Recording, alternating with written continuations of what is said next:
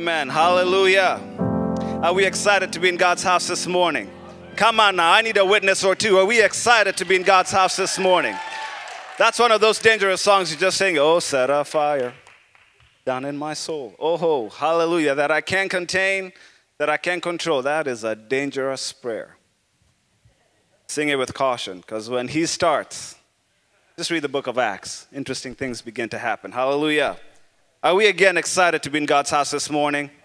Come on, I don't know about you, but God has been way too good to me for me to just be passive in his presence. Hallelujah. I need someone to be excited. I don't care what culture you're from. I don't care in the church you grew up if you didn't clap or you didn't shout, but we are in God's house this morning. Are we excited? Hallelujah. Are we expectant for a move of God? Are we excited for God to do something, hallelujah, that we've never seen him do before? We're asking him to set a fire. We're asking him to burn in our souls. Hallelujah. We're asking the Holy Spirit to have his way in our lives. And I tell you, he begins to answer that prayer. Good things begin to happen. Lives begin to change. Marriages begin to be restored. Hallelujah. Miracles, signs, and wonders continue to take place. And we give God the glory, the praise, and the honor. Amen.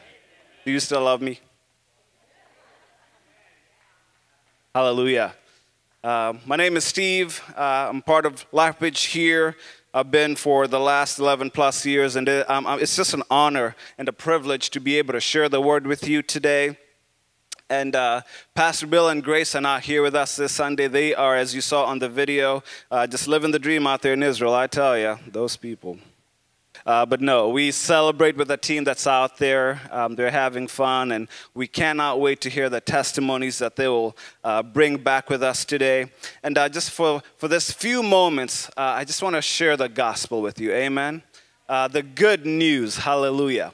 And I'm honored today that I get to share with my home church, my family.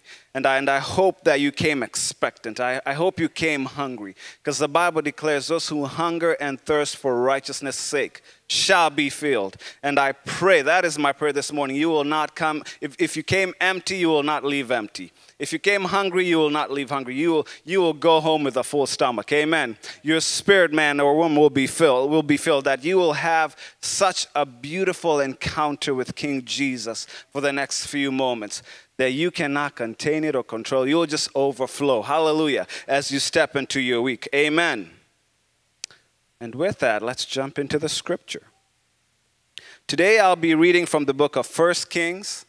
Bear with me, we have a lot of verses to go through, but I promise we will get there. Look at your neighbor and say, be patient with him. Good things are coming. And so the Bible declares, Ahab told Jezebel all that Elijah had done, and how he had killed all the prophets with the sword. Then Jezebel sent a messenger to Elijah, saying, so may the gods do to me and more also, if I do not make your life as the life of one of them by this time tomorrow. Then he was afraid, and he arose and ran for his life and came to Beersheba, which belongs to Judah, and left his servant there. But he himself went a day's journey into the wilderness and came and sat down under a broom tree. And he asked that he might die, saying, it is enough. Now, O Lord, take away my life, for I am no better than my fathers. And he lay down and slept under a broom tree. And behold, an angel touched him and said to him, arise and eat. And he looked, and behold, there was at his head a cake baked on hot stones and a jar of water. And he ate and drank and lay down again. The brother was tired. And the angel of the Lord came again a second time and touched him and said, arise and eat, for the journey is too great for you. And he arose and ate and drank and went into the strength of that food 40 days and 40 nights to Horeb, the mount of God. And we skip now to verses 13. And when Elijah heard it, he wrapped his face in his cloak and went out and stood at the entrance of the cave. And behold, there came a voice to him and said, what are you doing here, Elijah? Ask yourself, what are you doing here? He said, I have been very jealous for the Lord, the God of hosts. For the people of Israel have forsaken your covenant, thrown down your altars, and killed your prophets with the sword. And I, even I only, am left, and they seek my life to take it away. And the Lord said to him, go return on your way to the wilderness of Damascus, and when you arrive, you shall anoint Hazael to be king over Syria, and Jehu the son of Nimshi you shall anoint to be king over Israel, and Elisha the son of Shaphat of Abel-Meholah you shall anoint to be prophet in your place. And the one who escapes from the sword of Hazael shall Jehu put to death. And the one who escapes from the sword of Jehu shall Elisha put to death. Yet I will leave 7,000 in Israel, all the knees that have not bowed to Baal, and every mouth that has not kissed him. And then you can breathe now and say, finally. So he departed from there and found Elisha the son of Shaphat, who was plowing with 12 yoke of oxen in front of him, and he was with the 12th. Elijah passed by him and cast his cloak upon him. And he left the oxen and ran after Elijah and said, let me kiss my father and my mother, and then I will follow you. And he said to him, go back again, for what have I done to you? And he returned from following him and took the yoke of oxen and sacrificed them and boiled their flesh with the yokes of the oxen and gave it to the people, and they ate. Then he arose and went after Elijah and assisted him. This morning I want to just share a simple message. And my word to you today is do not give up. So the Bible introduces us to this character. His name was Elijah. And if you read 1 Kings 17 and 18, you see that Elijah was just not another man in the neighborhood. Hallelujah. He was a man of God, and number two, he was a prophet. Not only did he prophesy, but he was a prophet. God had specifically chosen him as his mouthpiece to the nation of Israel. And the Bible tells us in 1 Kings chapter 18 that Elijah had this encounter with God that was really powerful. Perhaps if you know the story, that he gathered all the prophets of Baal. Who were the prophets of Baal? They were in essence, or priests of Baal. These were people who worshipped a foreign god other than Jehovah God, the King of Israel. And so Elijah gathers all these people and he says, hey, come, I have a test for you. And they go and they make these two altars, one for the prophets of Baal and the priests of Baal, and one for the King of Kings and the Lord of Lords. And Elijah tells the false prophets, hey, go ahead, we've slaughtered this bull, we've set up the altar, call on your God, and I will call on my God. Whoever's God sends fire down to come and burn that sacrifice, then we will know who the true God is. The saga continues.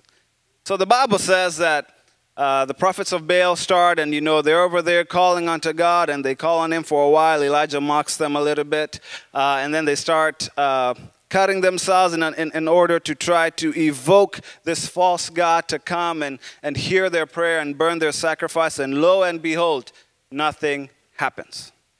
And then Elijah's turn. And when Elijah calls on God, he does something to make things even more interesting. Have you ever watched a movie and you're like, man, and then there was more, right? You thought you knew the plot line, and then you're like, ooh, there's more. There's some good things coming. And so Elijah tells the people who are helping him, hey, go grab these jars of water and just flood this sacrifice with water. Now, forgive me, I don't have a lot of camping experience, but one would think, if you're going to set firewood on fire, the last thing you want to do is put water on it. It doesn't work out very well. If you care for your lungs, you probably shouldn't do that, But so they go and pour the water. They're probably looking at Elijah going, sir, what kind of coffee did you have this morning? And then he prays to God, and something wonderful happens. God answers. The fire falls. Now here is where it gets even more interesting. Not only does the fire burn the sacrifice, the Bible says it sucked up all the water. It burnt even the stone and the dust. Now that was a hot fire. Hallelujah. So when you pray set a fire, just saying, but no. So here's Elijah having triumphed and shown who the true God of Israel was, and then he orders the people, okay, we've now recognized who God is. Let's take care of these characters. And the Bible says over 400 of those false prophets came to their demise. And then At this time, there had been a drought in Israel for over 3 years. And so things are already bad, right? And God tells him, okay, hey, I'm sending the rain back. So that beautiful song we sing, there is a cloud. And Elijah and his servant go to the mountain. And the seventh time he sees the cloud the size of a fist coming. And he runs to King Ahab and tells him, hey, the rain's coming, and it rains, and it's just a wonderful time. So here's Elijah, a man who has seen God move powerfully, a man who's been used of God to speak to King Ahab and to the Israelites and to be an agent of hope and doom in some cases, because he had to give them some bad news, but all to try to bring them back to a place of repentance to God. And here's Elijah, having seen God do such miraculous and powerful things. And then in 1 Kings 19, King Ahab had a wife. Her name was Jezebel. She was the one who brought this practice of false worship to the people of Israel. She'd raised up altars, and all these bad things were happening as a result of that. And so Jezebel proclaims, hey, in a day's time, Brother Elijah's not going to be living any time longer. He had a warrant out for his arrest, and unfortunately for his death. And so you would imagine, after Elijah just saw God do what he did the chapter before, he would be like, Jezebel, I'm about to show you. Nope. What does he do? The Bible says the brother ran. He ran and hid. He was so afraid, he left his servant in one place, and then he went a day's journey all the way to another place to hide from God, or to hide from Queen Jezebel and King Ahab subsequently. And then he says, it is enough now, O Lord. Take away my life, for I am no better than my fathers. Like, he was ready to die. He was in such despair. He was so afraid. It looked like, it felt like, it seemed like everything was going against him. Hallelujah. But then God intervened. Isn't it beautiful? When things look like they're irreparable, when it feels like, when it seems like, when it looks like everything is against you, and then God steps into the picture. Then God intervened. And Elijah got to experience a supernatural Grubhub, DoorDash, waiter on the way, whatever your favorite food service is, Uber Eats. And God sends this wonderful angel and tells Elijah, sir, you need to eat, brother. You have a long journey ahead of you. Elijah wakes up and he's like, okay, I'm going to eat a little bit. Then the angel again is like, sir, I don't think you understand. I need you to eat. And this must have been some pizza or some burger, or this must have been some food. Can you imagine eating one meal that takes you for 40 days? Jesus fasted and then he ate. The brother ate and then he fasted for 40 days. 40 long days walking in the wilderness. And he goes to Mount Horeb. And then again, God appears to him. We miss a couple of verses there, but God appears to him and asks him, Elijah, what are you doing here? And he gives that same excuse.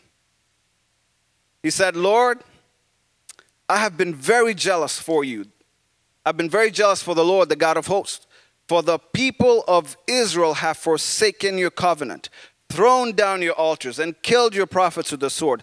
And I, even I only am left, and they seek my life to take it away. Now we start to begin to get a deeper picture of what Elijah was dealing with. He felt so alone. He felt so in despair, even though he had seen God move powerfully. And if you read in, again, 1 Kings 17 as well, you'll see when he proclaimed, by the way, he's the guy who proclaimed the drought in the first place, just so you know. He had seen a young boy raised to life, the widow of Zarephath's son. He had seen God again do these many things, but he gets to a point where because Jezebel proclaimed death upon him, he felt like, Lord, in essence, all the work I have done as your prophet was for nothing.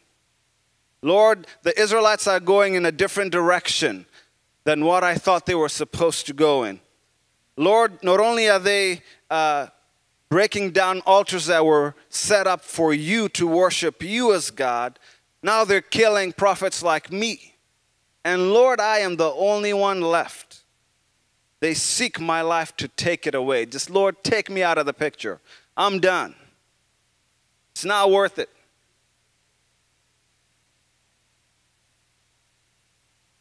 But God, hallelujah, but God.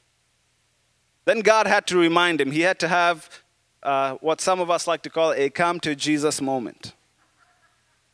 He had to have some words of encouragement. He had to give him some humble pie. And God does this beautiful thing. He says, all right, Elijah, you're at the mount. You're in a cave at this point. You know, he's cowering in the cave. God says, Brother Elijah, I need you to come out of the cave. Brother Elijah, of course, obeys. It's kind of a good idea to listen to God when he tells you to do something. And so Elijah comes out. And God, a powerful wind comes through. The Bible says, and God was not in it. Then the Bible says an earthquake came through. But God was not in it. Fire, again, comes through. But God wasn't in it. And then a still small voice. Hallelujah. And then Elijah comes out again. And God asks him, Elijah, what are you doing here? And there's Elijah again. Lord, you know, he starts playing that fiddle. Gives the story again. And then God says, okay, I'm going to have mercy on you. But then we're going to alternate the plan a little bit. He says, here are these 3 people from the land of Syria. We're going to anoint King Hazael. From the land in Israel, we're going to lift up this army commander called Jehu. He did some mighty things for God. Later on, he's responsible for bringing justice to a gentleman by the name of Naboth, who was killed by King Ahab and Queen Jezebel. We're going to raise this man up. And then he says, then there's this other brother you haven't heard of before. His name is Elisha. You're going to anoint him too to take your place. So Elisha said, all right. And the Bible says he made that trek back to where he was supposed to go to. And then we get this introduction to this young man, or maybe he was in his middle age, I don't know. This person by the name of Elisha. Now Elisha, compared to Elijah, the Bible doesn't tell us a lot of things about his life before he met Elisha, but it does give us some context. Here's Elisha being faithful in farming. He had his Chevy Dually, you know, just living the farm dream out there. He had his tractors. He and John Deere were friends. They had a one-to-one relationship. Hallelujah. He had him on his speed dial. He could call him. But here's brother Elisha being faithful in the farm, right? He's tilling the ground. He's going on about business as usual. But then suddenly, here comes Elijah, throws his cloak on him and keeps going. And Elisha had to stop and realize something just happened. This is not business as usual. Something just happened. And he runs after Elijah and he says, sir, I think I have a feeling about what's going on here, but before I pursue you, before I go with you, can I go and say goodbye to my family? And I don't know if Elijah was saying it, you know, the Bible doesn't have a bracket or parentheses where it says inserts sarcasm and then it continues the rest of the story. But all we know is Elijah told Elisha, hey, you do what you need to do. I'm walking. It's on you to see if you want to follow me or not. And the Bible says, and I believe, Elisha realized what was happening. He counted the cost. And he came to a place of peace and he realized it was worth it. And he took the very thing that was his livelihood, the very thing that was his identity, the very thing that helped him to be who he was up until that point. And the Bible says he slaughtered his cattle. He made a sacrifice and he shared a meal with his people. And then he ran and pursued Elijah. The Bible says he assisted Elijah. If you've read the Bible, you continue to hear about how the story of Elisha works out. The story of Elisha is even more powerful. This guy, number one, don't you ever make fun of a bald prophet. You might have a new revelation of the bare necessities. That's a good one, right? Take that home. Put it on a t-shirt. Hallelujah. And so Elisha has, I guess let me track back a little bit. So before Elijah gets out completely out of the picture, Elisha follows him. And the Bible says 3 different times he had an opportunity to not follow Elijah. But he kept pursuing. And then, again, it's one of those things you read and you're like, wow. Then there was another supernatural Uber experience. Chariots from fire come down. Elijah goes up to heaven. Elisha gets the double anointing, and he continues to move in power. So much so that when Elisha died, we just sang it a few moments ago. When Elisha died, now this brother is dead. D-E-A-D exclamation mark, dead. He was so dead that when someone was thrown into his grave, the guy came back to life. What kind of anointing is that? Can you imagine? We bury you today, and then by accident, someone happens to land on your grave who's also dead. They rise up. No big deal. You know, just another day in Israel, no big deal. But we see God do something really powerful here. A mantle was placed on Elisha that continued the work that God had started in Elijah. And I want to speak to some of the Elijahs in the room today. You've been doing ministry, you've been doing business, you've been faithful in what God has called you to do. You have done great and mighty things. You have seen the goodness of God. You can tell testimony after testimony. If it was 2022 and Elijah was there, you'd have a documentary. You'd probably have books in the shelves. You'd have a lot going on for you. You've seen fire, maybe not literally fall from heaven, but you've seen the fire of God at work in the lives of people. You've seen the dead raised to life. You've seen God do so many amazing things. But something happens that steals your joy. Something happens that makes you want to give up. Maybe you are at a church and people forsook you.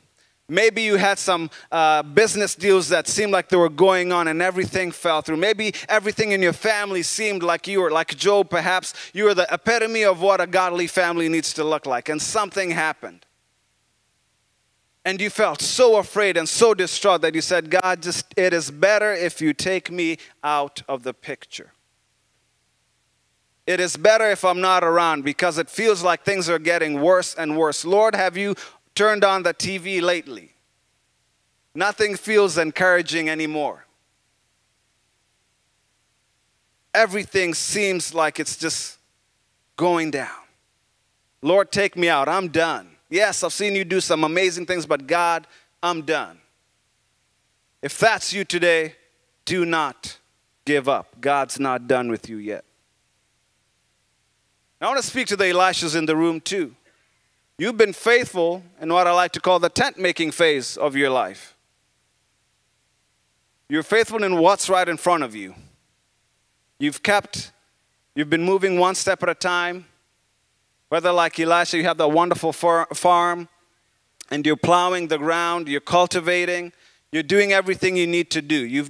You're being willing and ready to serve where God has placed you now. And again, the Bible doesn't tell us if Elisha had dreams of being a prophet one day. The Bible doesn't tell us what Elisha was thinking when he sat down in his bed at night. But then, if part of you is like, God, maybe you received a word many years ago. Maybe people have always encouraged you to go beyond what you're doing now.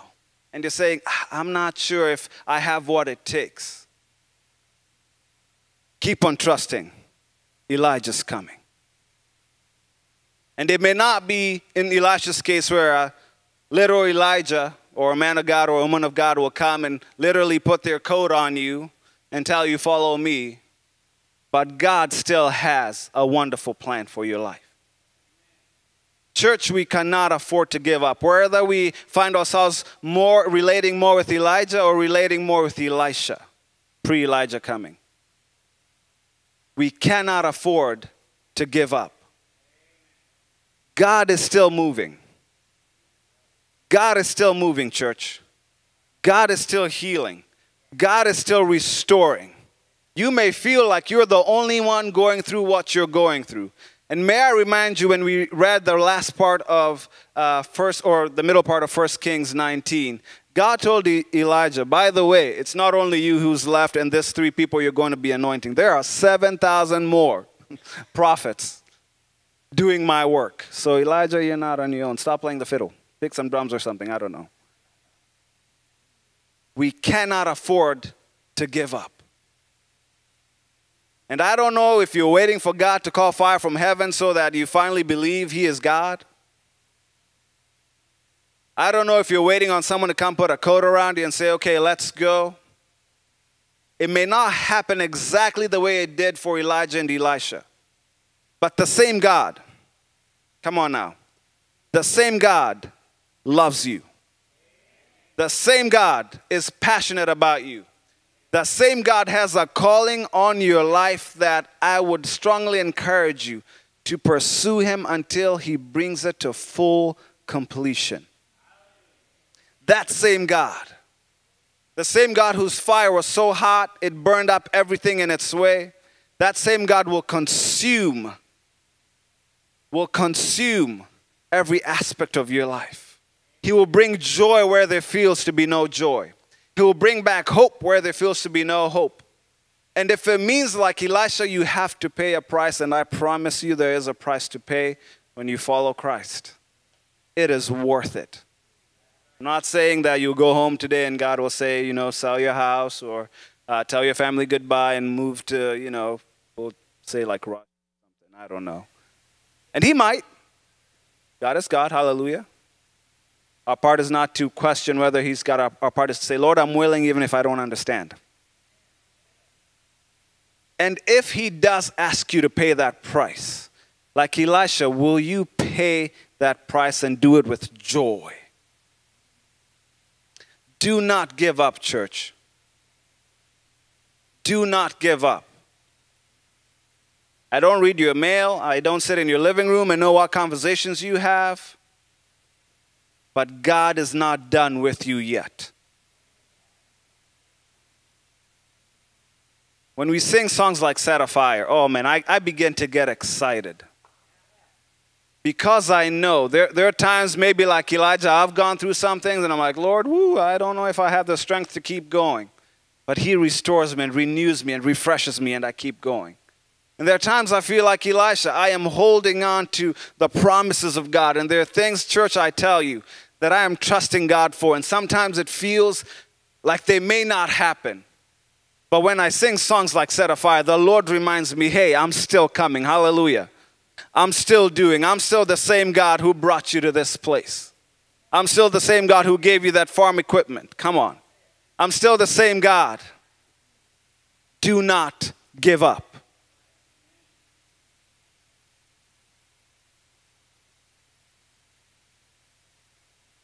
Do not give up. Instead, make room for God to do whatever he wants to. I'm going to say that again. Do not give up. And I don't mean like the poetic, don't give up, but give up. No. Do not give up. Make room for God to do whatever he wants to. There's a really cool song that I heard earlier this week. I'd heard it a couple years before when it first came out. But I heard it again this week and I was like, oh, that would tie so wonderfully with the message. It's by a church called Community Music. If you hang around me, I love music. I can't sing like Joe. I'm not going to try. But the Bible does say make a joyful noise unto the Lord. So whether it is joyful or noisy, I'm singing. And this is how the lyrics go. They say, here is where I lay it down. Every burden, every crown. This is my surrender. This is my surrender. Here is where I lay it down. Every lie and every doubt. This is my surrender. And then the chorus just takes it to a whole deeper level. And I will make room for you. In essence, we're saying, Lord, I'm surrendering and making room for you to do whatever you want to. They say it again, to do whatever you want to. Lord, I will make room for you. Lord, I feel like Elijah. I feel like I'm the only one left. I feel like I've tried to run the race to the best of my ability. Lord, I've seen you do miracle signs and wonders that I cannot explain. But right now I feel like I want just to be out of the picture. But God, I recognize that I need to surrender every lie, every doubt. And I am making room for you. If you're like Elisha, you're saying, God, I've been faithful in what's before me, but maybe a part of me longs for something more. Lord, I am making room for you to do that something more. Lord, do whatever you want to. Lord, do whatever you want to. And then the bridge just is the icing on the cake. Shake up the ground of all my tradition. Again, one of those dangerous prayers. Break down the walls of all my religion. Your way is better. Your way is better. How powerful are those words? We're saying, Lord, we can't give up. God is not done yet. I just want to speak to all of us and those who are watching online. I want us to take inventory right now and think about everything that God has done for you. Think about all the miracles you've experienced personally. Perhaps some that you've seen all around you. Think of all the victories and the joy and the times of celebration and jubilation. And also think about the times it was hard. The times when it felt like oxygen was being sucked up out of the room and you couldn't breathe.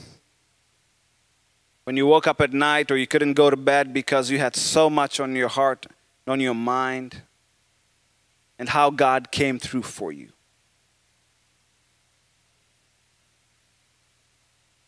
Lord, we're choosing to make room for you right now.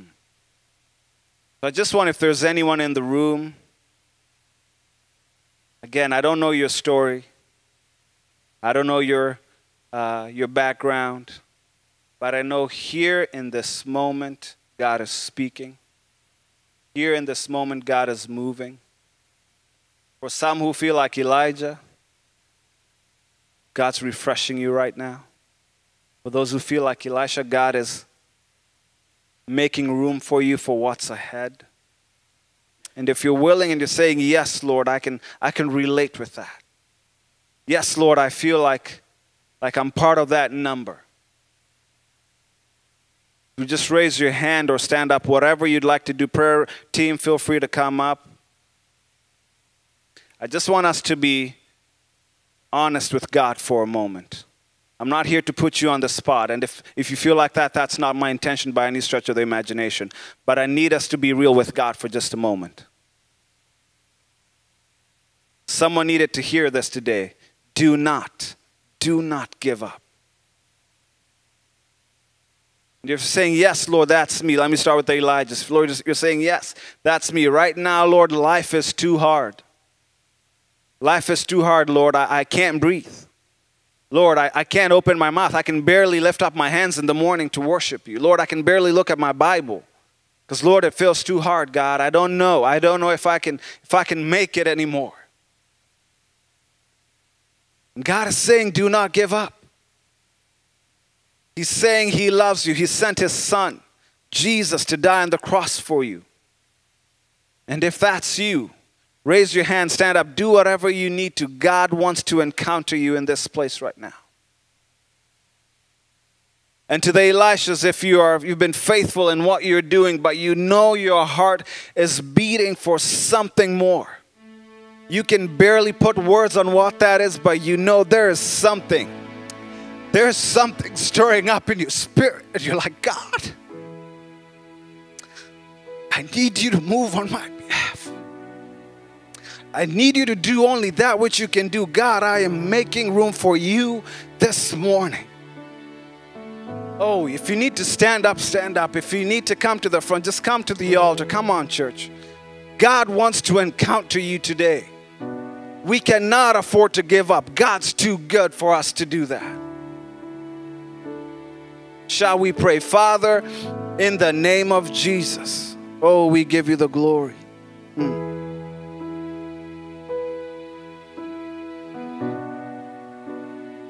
God, we give you the glory and we make room for you right now. Oh, Holy Spirit, have your way.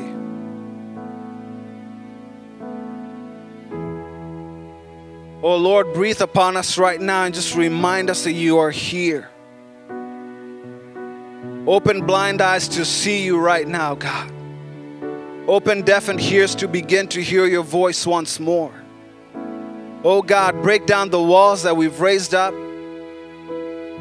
God, the things that we have done that perhaps have separated us from you, Lord, we repent now and we make room for you.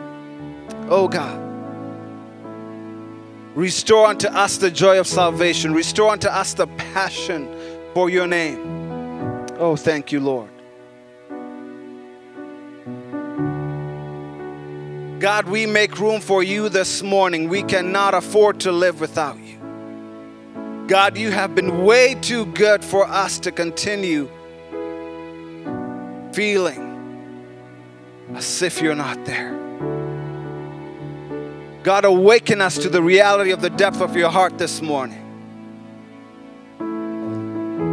And God, for those of us who are expectant for what is ahead, God, for those of us who've been yearning to see you bring forth the fullness of your heart, we welcome you and we make room, God. We count the cost and we have declared that you are worth it. We will pay it because you are too good, God.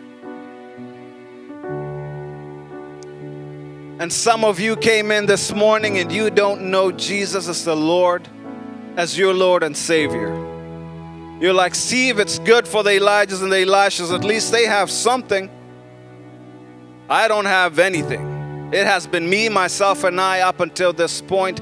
And you're saying, whether you're here in the service or online, you are trusting and believing that yes, there is a better way. That yes, there is an answer. That yes, there is hope.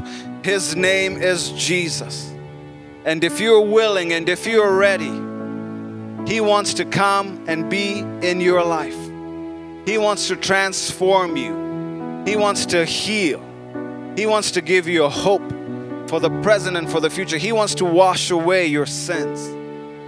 And if that's you, I just want you to say these simple words.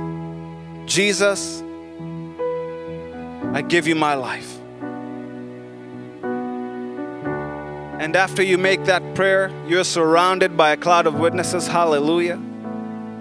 Come and talk to the prayer team. Or you can go to the Connect Center and say, today I made the decision to make Jesus my Lord and Savior. What do I do next? We have some awesome groups for you to get plugged in with. We'll bless you with the Bible. And you're part of a church that is passionate about the things of God. We'll grow with you and walk with you. You're not alone. Thank you, Lord. Oh, we worship you, King Jesus. Where you are, can you just begin to worship God? Can you just tell him how good he is? Can you just glorify his name? Thank you, Lord. We bless you, Lord. We give you glory. We give you honor. We thank you, Lord, for your presence that is in this place, Lord. Lord, you declare that where the Spirit of the Lord is, there's freedom. We thank you for your freedom in this place this morning. We thank you, Lord God, for we want to know you more. And Lord, you fill us, you enthrone us, Lord God, with your love and with your peace and your joy. And God, we just worship you right now. We join the 24 elders. We join the 4 living creatures. We join the Church of Christ across this country, across the nations of the world, and we just declare you are holy. Yes, Lord, you are holy. Thank you, Lord. This day and every day this week, we make room for you. This day and every day in our businesses, in our homes, in our churches, God, everywhere that we go, Lord God, we make room for you to do whatever you want to, because we know your way is better. Thank you, Lord. Amen.